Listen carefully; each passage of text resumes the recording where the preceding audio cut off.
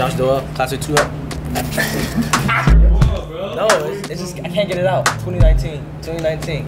Josh Doyle, 2019, DB. Jake Perez, receiver, class 2018. Trey Mitchell, quarterback, class of 2019. Donovan West, left tackle, class of 2019. Steve McIntosh, DB, class of 2018. Eli Doyle, class of 2018, DB.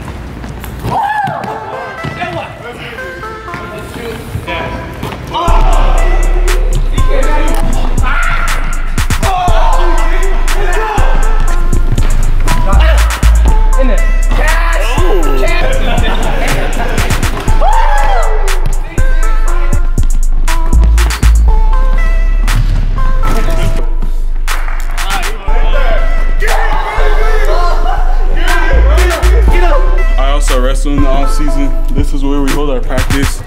It just helps me with football because it helps me with leverage and it also makes me more aggressive out on the field. Pop this up.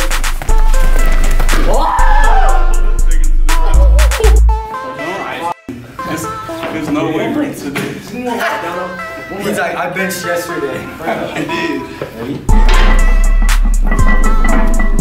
You too easy. That's so easy. That's light.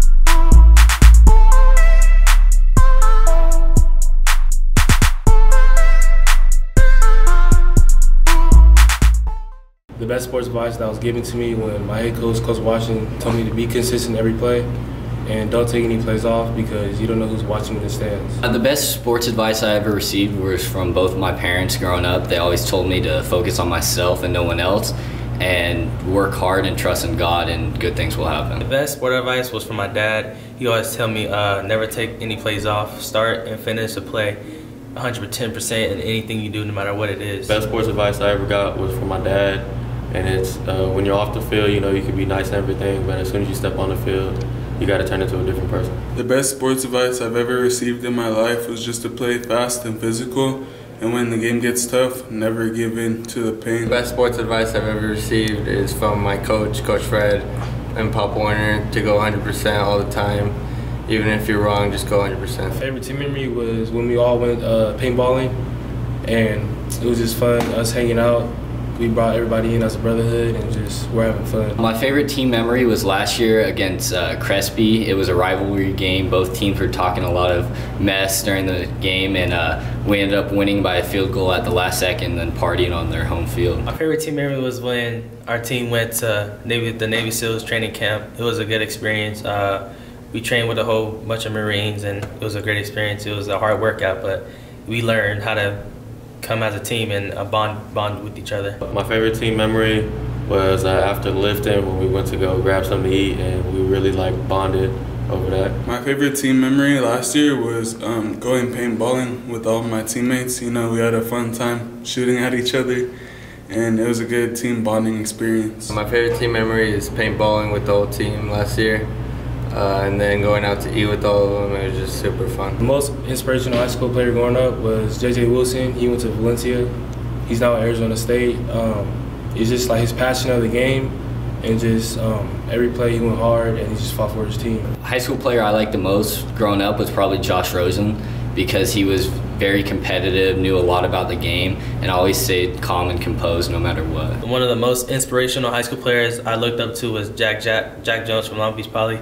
I just used to look at the D1 Bound videos of him just being aggressive and I used to just feed off of that. The most inspirational high school player was my brother, and you know, right now I'm trying to be like him, hit as hard as him, and do everything he did. My most inspirational high school player probably be my brother, Danny Robinson. He played a while back at Canton High School and he ended up winning state championship, and he just taught me all my assets and how to play strong. And he's just a big motivation person in my life. Most inspirational high school player was probably Juju Smith at Long Beach Poly. He was just a monster in high school. My favorite college team growing up was Arizona State.